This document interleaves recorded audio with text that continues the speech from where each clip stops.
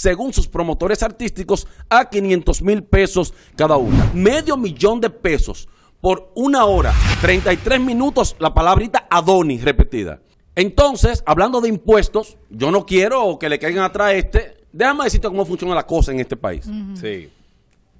Desde la Meca sale una información cualquiera, la que le salga de los sale una información, Diario Libre la replica, el Listín Diario la replica, y los papagayos todos, incluyendo este programa, pero no inconsciente. Yo lo hago consciente para subirme en la ola. Sabiendo lo que sabiendo, hay. Pero no como los guibirichibiris estúpidos que replican la noticia sin saber y sin averiguar.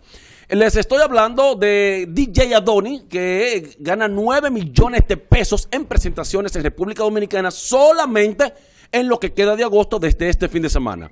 El popular el popular mezclador dominicano DJ Adoni genera solo en el mes de agosto 9 millones de pesos con 18 presentaciones vendidas en la República Dominicana, según sus promotores artísticos, a 500,000 pesos cada una. Adoni inició el pasado viernes un sold out en el Topacio Bar, exactamente en San José de Ocoa y por ahí para abajo.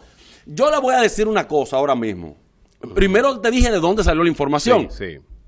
No hay un parte oficial de ellos. Sin embargo, ciertamente hacía mucho no se veía un fenómeno, porque es un fenómeno de DJ Adoni, independientemente de las cámaras y de hacer el bulto y qué sé yo qué. El tipo es un fenómeno que vino arrastrándose desde la carencia de todos los dominicanos de escuchar música en su casa durante la pandemia, ¿verdad? Rosa y DJ Adoni le deben su vida con tu carrera a la pandemia. Es verdad. Y entonces, porque él no hace más que lo que ha hecho DJ Joe, de lo que ha hecho Junior Contreras por años, todos. Pero él se metió en un momento específico con el jodido Adoni. Bien. Él gana bien, él cobra muy bien, él está cotizado y es un bastión donde quiera que llegue. Ahora, $500,000 por 1 hora, que cuando tú la calculas, la suma y la resta, la multiplicas, son 33 minutos, la palabrita Adoni repetida. Una mezcla que está pregrabada. Que está pregrabada, y entre los saludos del lugar donde está, ya ahí está la hora. Puede ser que aparezca un tipo, un capo de esto, un empresario, que le dé $1 millón. Sí. 1 millón, 2 millones más, porque con los gastos, que yo qué. Pero cada presentación, como esa de Baní, cada presentación en una cafetería, en un car wash, en una discoteca de segundo, porque hay un artista que va a cantar, no le pagan $500,000. Pero la información salió de donde el tipo aquel de la Meca, y entonces los papagayos repostean. Yo lo que lo voy a felicitar como dominicano, ciertamente es el DJ latino con música criolla. Hay muchos en las redes. Así sea bueno, con música ajena. Mézclala tú. Ponla tú. Pero lo que tú dices tiene mucha razón. Discúlpame, Aris.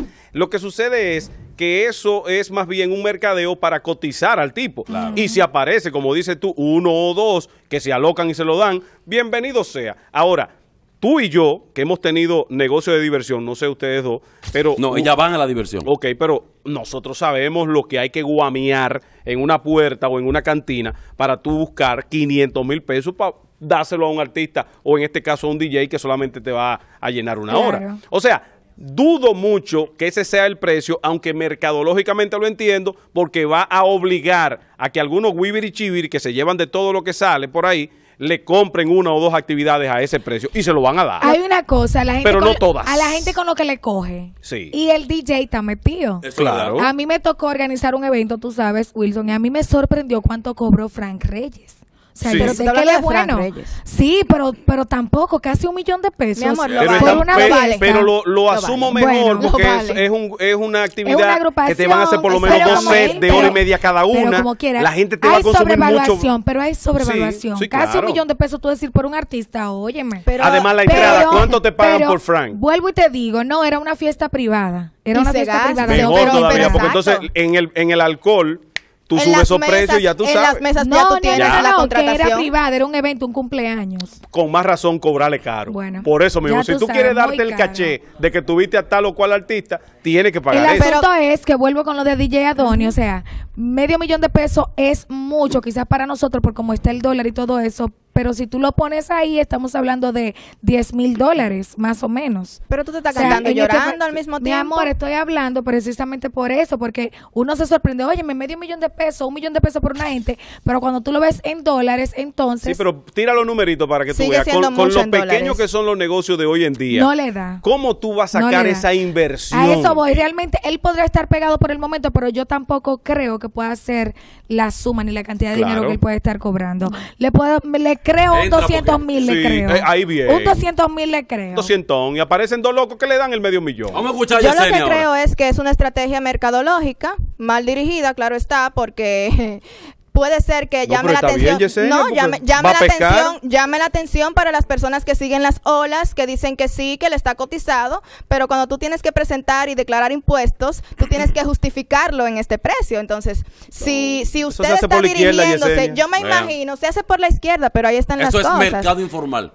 Bueno, en este caso, yo supongo que las personas normales tratan de justificar y decir que ganan lo menos posible, aunque ganen más, pero este es otro tipo de público. Lo que yo pienso es que no se puede comparar un artista que tiene una agrupación, que tiene una voz, que tiene una preparación musical con alguien que está tocando en una computadora. Los tiempos han cambiado, lo entiendo, pero $500,000, señores. Ahora bien, atención, yo quiero pedirle a la Oficina de Derecho de Autor y también a la Dirección General de Impuestos Internos, que como ya ellos han dado el número de cuál va a ser el resultado de toda la gira, que se pongan en contacto con los manejadores de esta gira. ¿Pero y para por qué? Porque el gobierno necesita un dinerito. No, pero no. Entonces, por favor, a Derecho de Autor, que tú sabes que esas son unas canciones que se canten, y también a la gente de impuestos internos que dejen su chelito de impuestos sobre las rentas, porque le está yendo bien. Tú estás hablando de los azarosos de Gacedón Vaina que andan en las discotecas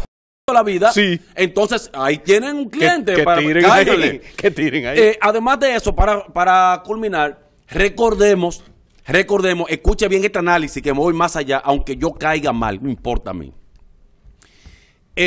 Hay un mínimo porcentaje, a menos que no sea una mujer soltera que le guste físicamente a Adonis, el 98% de la gente que va a una fiesta donde está Adonis no va al salón, no se pone extensiones, no se compran ropa. Los tigres no pagan 4, 5, 6 botellas solamente para ir a ver a Adonis.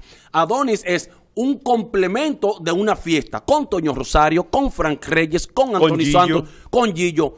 Nunca solo.